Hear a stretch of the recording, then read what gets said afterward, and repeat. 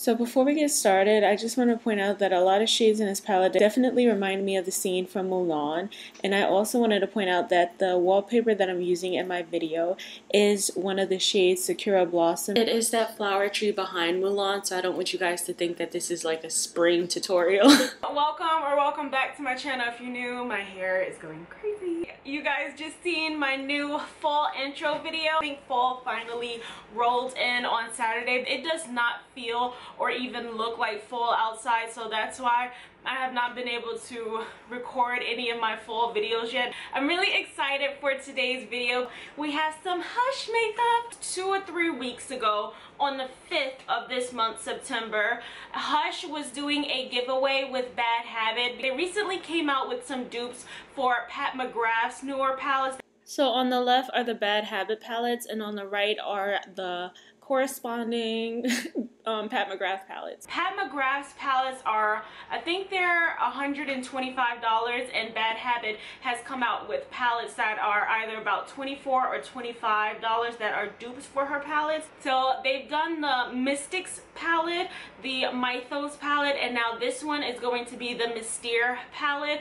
So it's part of their Luxe series. I'm gonna get started unboxing this. Alright, so in here we have the invoice. Oh, okay, wait a minute. It says total quantity 3. They sent the Bad Habit Mystere palette, the Cara free gift false lashes, and the Clean Color free gift Madly matte lipstick random. So random shade. Oh, that was so nice. They added some more stuff.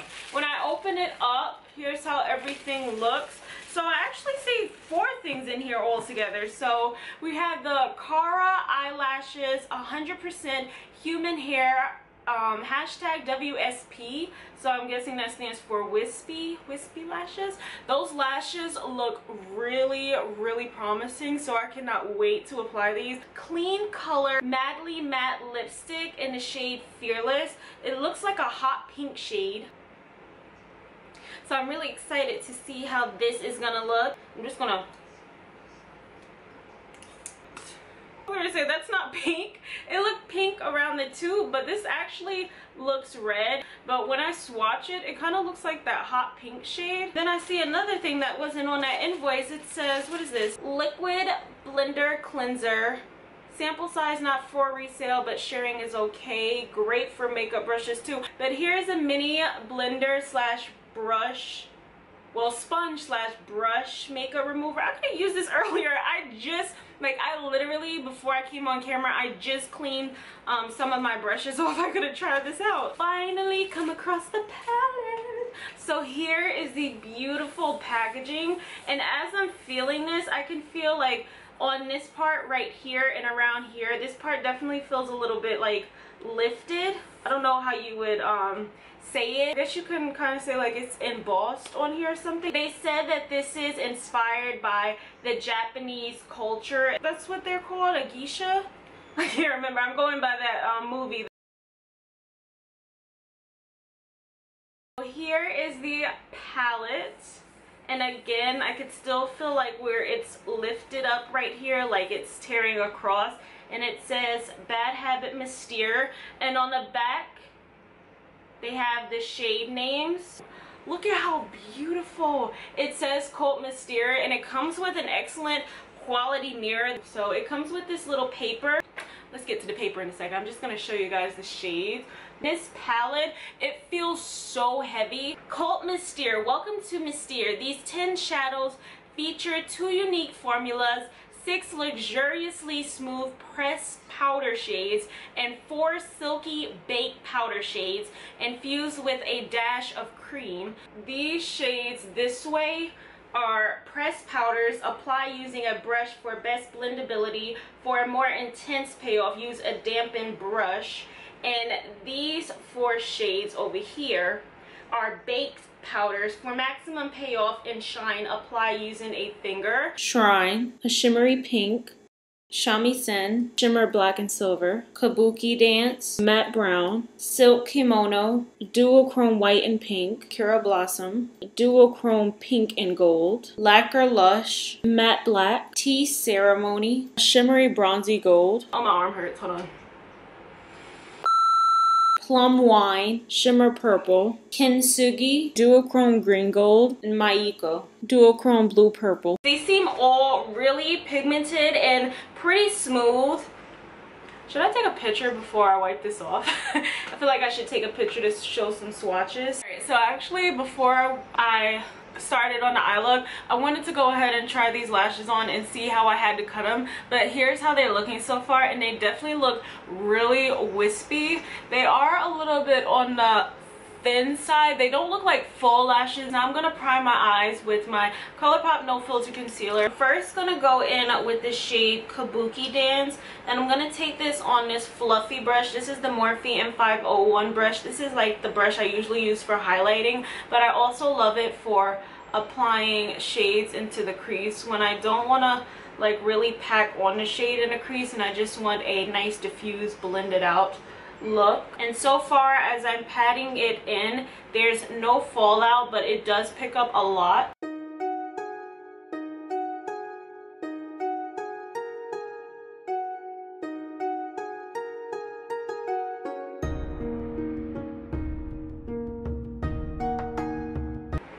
Oh, and I actually forgot. I always love to go in with the brow bone highlighter first and then go in with the eyeshadow, because I feel like when I do the brow bone highlight after, it kind of takes away from the eyeshadow, but we're just going to keep going anyway. So I'm going to do one eye on camera and just edit out the other eye off camera because I don't like to waste too much time. Highlight my brow bone with the shade Shrine, because again, I do like to highlight the brow bone before.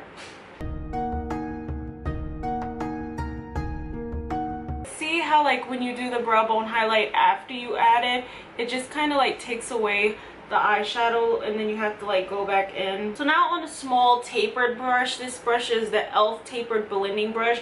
I'm gonna go in with the shade Lacquer Lush, and I'm only gonna take just a little bit of this shade and apply that deeper into the crease. And I did say a little bit.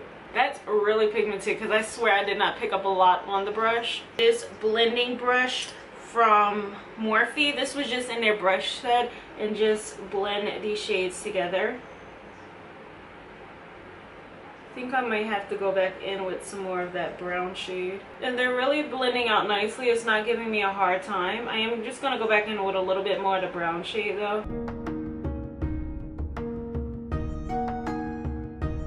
Going back in with that big brush. Alright, so now that that's pretty much blended together, my brush is shedding. Wow, look at that Morphe brush just shedding. And sticking out everywhere. But I think I'm going to start off with the shade Plum Wine and apply that all over the lid. I think I'm going to do like a halo eye on this flat Morphe brush, and I'm not spraying my brush because again I do want to see how these shades perform without any help.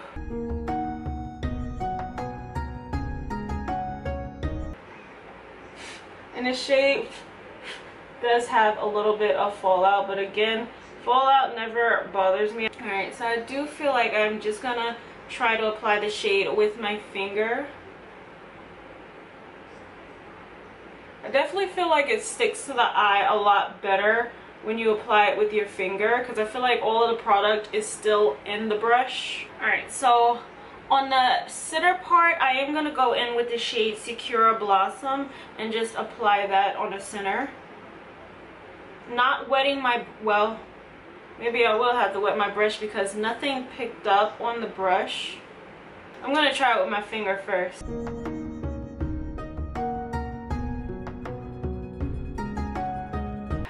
So I'm gonna go ahead, clean this up, go off camera, and then come back so we can finish the lower lash line. Alright, so I'm back on. I did all of my other makeup. Thinking for the lower lash line, I could start off by using the shade Kabuki Dance, a little bit of it this time. And I'm just gonna run that shade on the lower lash line. Just kind of like as a base for the other shade. I don't know which one I want to start off with first because I think I'm going to use these two shades for the lower lash line. I'm going to take the shade Kintsugi and apply that directly on the lower lash line. Let's see, do I have the right brush for it? Alright, all of it is falling down. I think I'm gonna have to add some more setting powder to my lower lash line because this is not gonna work. Some extra powder, and I'm not baking. Ooh, I'm not baking. Adding a layer so that the eyeshadow will catch the powder will catch the shadow. I'm just gonna take some of my NYX Dewy Setting Spray, if there's any left, and spray it on this flat like definer brush. I really don't like to spray my brush and then dip it into the shadow, because last time I did that with the Anastasia highlighter, it kind of got clumpy. Try to pick it up on the outer part. Alright. Alright, it's definitely sticking better.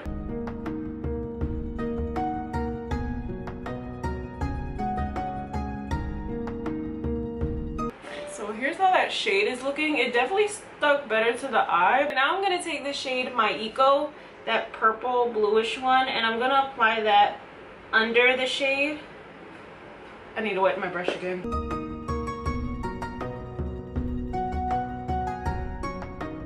Shades are really pretty. I think I'm just gonna drag that up some.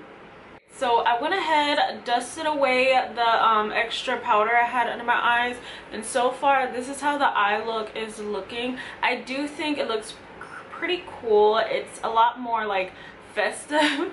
I do feel like with those two shades that I used on the lower lash line, spraying them, they do become a little bit more chunky, which is not, you know, a good idea for the lower lash line, but I still think it came out pretty good. Go in with the shade Silk Kimono, which is another baked shadow, and this is another duochrome shade that's like a white and like a pale pink and gold, so I feel like that would go good in the inner corner, so I'm gonna try that.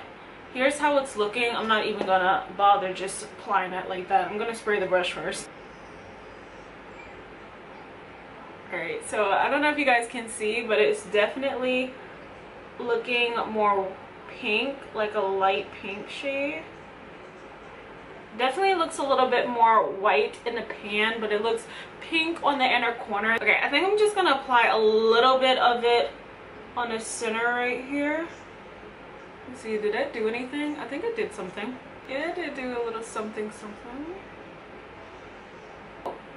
I would have liked if that shade was a little less pink going in the inner corner and a little bit more of like this white shade, but it's totally fine. It's fine.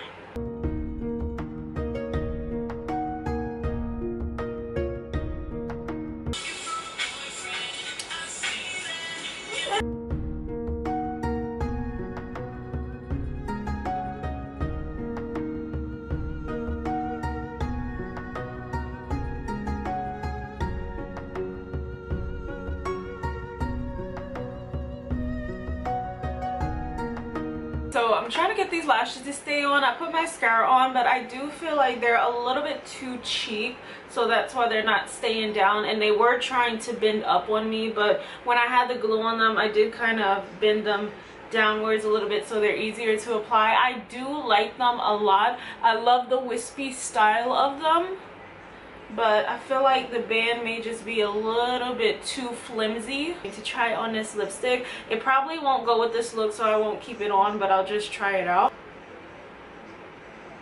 Wow, that is really pigmented. Like one swipe, I'm really starting to feel it. Oh wow, it's like when I took my hair down, the lighting got brighter. Okay, I'm actually kind of feeling this look. I feel like the pink may be a little much for this look, but I am liking it. I feel like my bangs might take off my lashes, so I'm just gonna move them out the way. No, I like the bangs better. So far with the palette, I'd have to say I love the packaging. The shades are really pigmented and beautiful. You do have to work with a few shades. Like, I can't stop looking at this lipstick. It looks so pretty. But you do have to work with a few shades. Like, either use your finger or use a brush to help them stick better, or to be a little bit more vibrant. The shades are really smooth. I love the shade selection of the palette. You could do so many looks with this palette, and you have cool tones and warm tones. It's excellent quality, and it is pretty heavy. Let me just show you guys the palette again. So it's the Bad Habit Cult Mystere. On the back you have the shade names and all of that going on, and at the top it says Cult Mystere. It became kind of like this festive look, so I did like kind of like a halo spot eye. I did kind of wing out the lower lash line a little bit. As you guys can see, it looks like a floating wing. And while it does say like it's a matte lipstick, it's very comfortable. It's not drying. To me, it's a little bit more like a satin finish. And hopefully the next videos will be fall videos, because this weather outside is summer. Like, it's still 80 and 90 degree weather outside, so hopefully the fall weather will be rolling around soon so we can get these fall videos out here. Yeah, I hope you guys enjoyed. Please don't forget to give this video a like, comment, and subscribe, and I will see you guys in the next video.